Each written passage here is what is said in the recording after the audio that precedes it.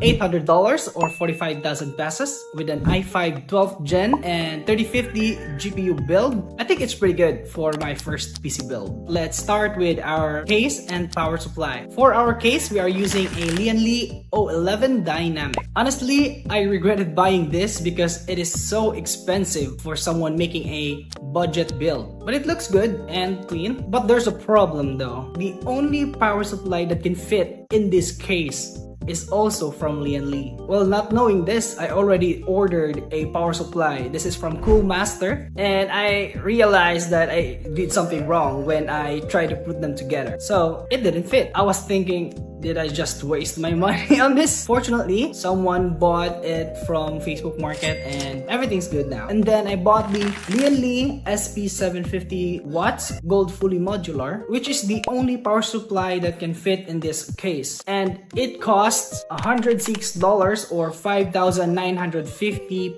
pesos. Yep, Lian is not meant for a budget build. Anyway, what's done is done, and then I ordered the power supply, and then let's go to the next thing, our motherboard, which is the ASRock H510M. This is an NVMe motherboard, a Micro ATX SE Special Edition, which has an LGA 7000 socket, which can fit the 12th gen lineup of Intel CPUs. I actually messed this up too, but I'm gonna tell you later why. For now, let's proceed with our CPU. This is a refurbished Intel i5 12400F. This is the 12th gen lineup of Intel i5. I choose this refurbished one to save money because it works just as any other brand new CPUs. But since this is the F variant, we need to have a GPU on this one, which is our next item, our GPU. This is the Palette GeForce RTX 3050 Storm X 6GB. This is the most time-consuming part of my PC build because it is the most expensive one and it is one of the most important part on the PC build. So I gotta think this thoroughly. I choose this one because in the market here in the Philippines, 2060s, 1660s, the Radeon 6500s are just almost about the same price. But then I saw the cheapest 3050 in the market, and this is from Palette. Well, with an RTX and it is in the 30s lineup, I couldn't pass it out. So now remember what I said earlier that I messed something up with the motherboard? Well, guess what? I ordered a DDR4 memory together with the case and the power supply,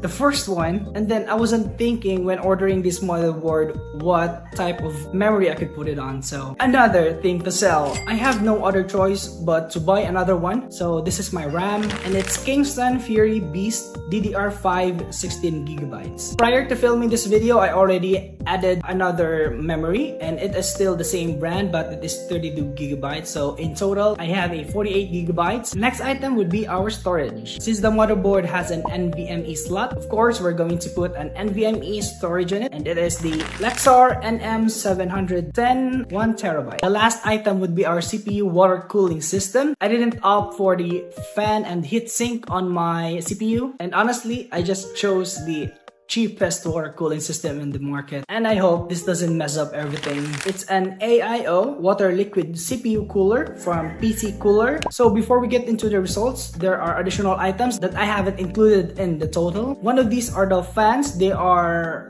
for about 120 pesos or $2. And I have 7 of them. 6 fans would be intake, 1 fan would be the output, and then the other 2 fans from the water cooling system is also an output. So in total, we have 3 fans for the output and 6 fans for the intake. I also bought the TP-Link Archer Wi-Fi 6 adapter. This adapter enables us to use the Wi-Fi and Bluetooth feature on our PC. Since this is not a Wi-Fi and Bluetooth ready motherboard, this helps because I use Bluetooth headsets, and then the internet modem is far away from my room, so I just use Wi-Fi on my internet. So it's actually a necessity for me, but it's optional for you if you're going to follow this build. The last part is benchmarking. I'm not really an expert in benchmarking and testing my computer, but I have a few games that I will show you in the screen right now that I'm currently playing. So these are the FPS on each games.